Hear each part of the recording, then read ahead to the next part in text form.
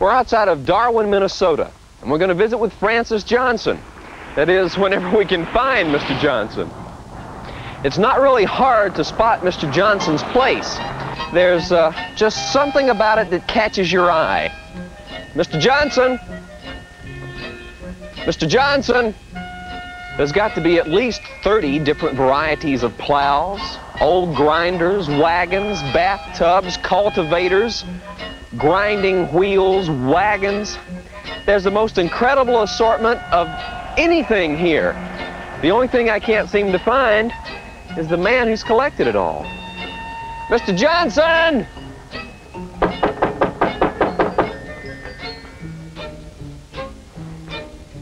We tried. Mr. Johnston is not here. All his stuff is here.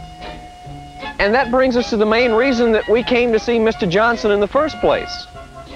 Francis Johnston is the possessor of the largest ball of twine in the world. 30 years ago, Francis Johnston started collecting cast-off twine from the farmers in the area.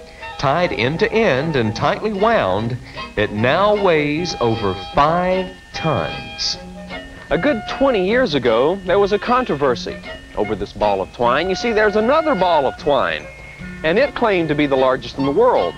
So they flew them all to New York, and they weighed them, and this ball won. Of course, that was 20 years ago. It was much smaller then. It's grown, and it'll keep growing. I guess as long as Francis Johnston has got strength and more twine. Mr. Johnston, I'm a patient man, and I may just sit here until you get home. And I'm going to pass the time and wind some twine. And I just might get lucky. I just might beat your world's record. If I can figure out some way to keep my twine from getting tangled.